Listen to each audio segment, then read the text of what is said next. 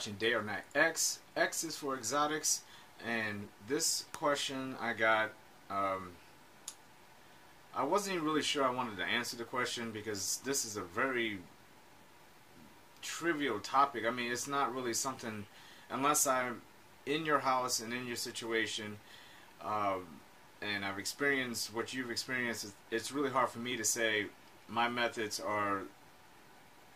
is what you should have done for your animals to not die. You know, so this is not a video saying what I do is why my animals don't die, because that's not true. I do have animals that die just like every other exotic pet keeper. The title of this video is simple.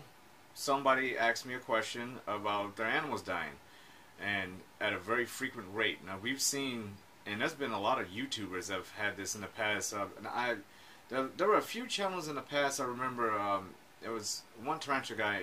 I remember he just was having deaths, just one after another, and everybody was really riding his ass about it because they were, they was like, it has to be your fault because you have so many deaths. But this particular person had a lot of deaths because he had a shitload of tarantulas, and that's going to be my very first point. The more animals you have in your care, the more deaths you're going to have in a short period of time, potentially. Doesn't mean it's going to happen all the time, but I have run across, months where I've had quite a few deaths, ranging from my tarantulas to maybe a ball python. That doesn't mean I'm doing something wrong. It just means my percentage, the law of percentages are in place there. The more things you have, the more opportunities for those things to kind of go away. When I had 1 or 2 ball pythons, I didn't have any deaths. Obviously, I had 2 ball pythons, but when you start breeding and you have, 30 ball pythons and you have, a whole host of, babies in your care, same with leopard geckos, if I'm hatching out 12, to 15 babies, not all those babies are going to make it. If you get tarantulas, you're going to have some mature males that don't live very long. They're not going to make it.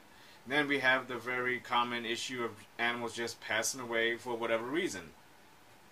Does not mean you are doing something wrong. Does not mean I'm doing something wrong or anyone. So that's my very first point. If you have a big collection, this is happening.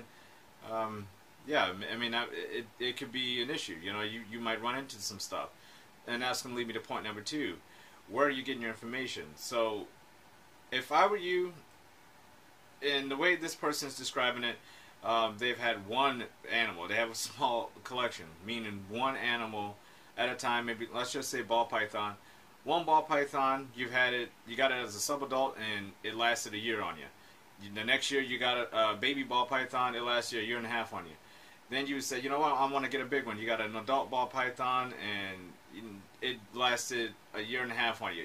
If that's the case, then there's probably some issues going on there with the way you're taking care of them. And if that's the case, I say go back to the drawing board, start over. Do not get another animal until you are completely 100% sure you know every single thing you can learn about that animal. And even once that happens, that's going to be like kind of your wall. Then you need to go beyond that and go into the realm of, I need to know even more about it. Because once you think you know everything, trust me, something's going to bite you in the ass because you can never know everything. So never stop learning. That's another key. There are things out there that happens, and you may think you know everything, and there could be better ways of keeping your animal than you're doing it, and that will extend your animal's life.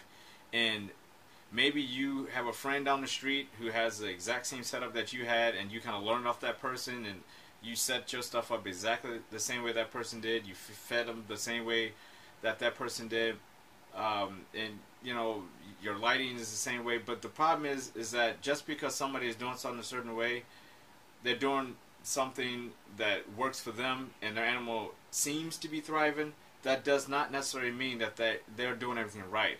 That animal might just be doing that, just thriving and not being cared for properly. Just because that animal is alive doesn't mean what they're doing is correct. That's a very important point to make. Just because you see somebody keeping an animal, that doesn't mean that they're doing it 100% the right way. And the right way meaning, that's not a biased term. That's not me saying the right way is the animal happy? Is it eating? Is it well maintained? Are you cleaning up after it? Are you trying to make sure that animal is living under the best conditions possible. And then you have 100% basically, on your part, you're doing 100% of all you're capable of doing to take care of that animal. I would say this as well. Will lead me to my next point. You know, going back to just getting some basic knowledge. Just start over, get yourself a book, learn as much as you can from that book, and read it several times before you get another one. And make sure when you're doing that, you're not only just relying on one source. So that book is great, but go onto YouTube, find yourself communities of people who have similar collections to what you're aspiring to be. So if you're thinking you want a lot of animals, a diverse collection, then look at videos of people who maintain that kind of diverse collection. If you're looking to have just one ball python, find a reputable channel and learn as much as you can about that one ball python. Same with tarantulas, same with anything that you're looking to find. Be knowledgeable first. So I would say my last point is this. If you're going to own animals, they're going to die. I have had animals in my collection, obviously, that have passed away. Like I said, sometimes it's my fault. When you grow up learning about animals like I have, I started keeping exotic animals when I was like 5 years old, and I've made a lot of mistakes on the way. And I mean, I've been doing it since 1985 when I was 5 years old. So it's been 30 years plus of me keeping, you know, exotic animals. I haven't gone too long without ever keeping one. So you have to understand there's a lot of experience that comes into play there. It's not just about picking up the animal and being like, okay, you know, here we go, everything's going to be okay.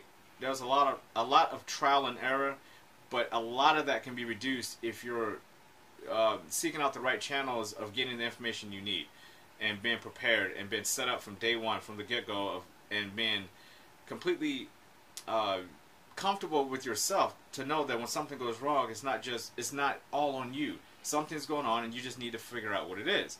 Rather, you know, and that's where vets come in. That's where people around you come in. Surround yourself with people that you can talk to and say, you know, hey, look, they have similar animals as you. There's, you know, all my animals. There's somebody out there I can say, hey, look, this is going on, and what do you think about it? Now, I've gotten to the point where I pretty much know what's going on, but again, that's through experience. And when I don't know, I'm not afraid to ask, you know, so that's one thing. But you're going to run into stuff, and like I said, even now I run into problems. My snow corn snake that just passed away, I can't prove this, but I feel like it's partially my fault because I kept it on Aspen its entire life, a particular brand of Aspen, and then I switched just out of nowhere to another brand. And I really wasn't too sure about this brand of Aspen, but I ended up getting it anyway. And, you know, it was because I was trying to save money, and it was a cheaper brand. And he ended up dying like a month later. And just wasn't the same from the moment I put it in there. And that's, you know, I feel like that's my fault. Well, is that the reason why he died? I mean, it's hard to prove that. He died unexpectedly, just out of nowhere. So I don't know.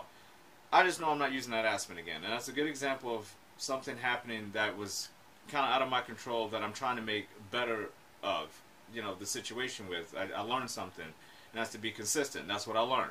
Stay consistent. If something's working, then if it's not broke, then don't fix it. That's that type of deal, even if it's about saving money. I feel like if I have to start to get to save money, then I'm doing the wrong things. I can't look at it that way. If I can't afford it, then I can't afford the animal. So that's something to think about. And like I said, this stuff happens. But if it's happening frequently and there's an animal that lives for 30 years and you are keeping it alive for only 1 or 2 years, then you know there's something that you're doing wrong there. And you have to figure that out. You have to figure out what you're doing wrong, and you have to do it before you get another animal.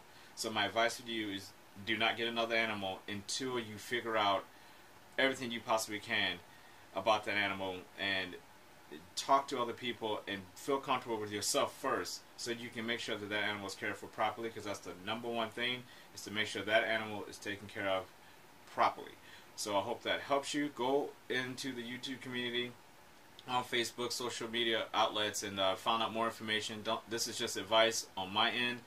Other people have tidbits that will help along with this, so I encourage you to go do that. And now to do it for this one, I'll see you all on the next episode. If you're not subscribed, please subscribe. Hit the bell below so you don't miss an episode. You can get notified whenever I drop one. Be you and be genuine. See you next time.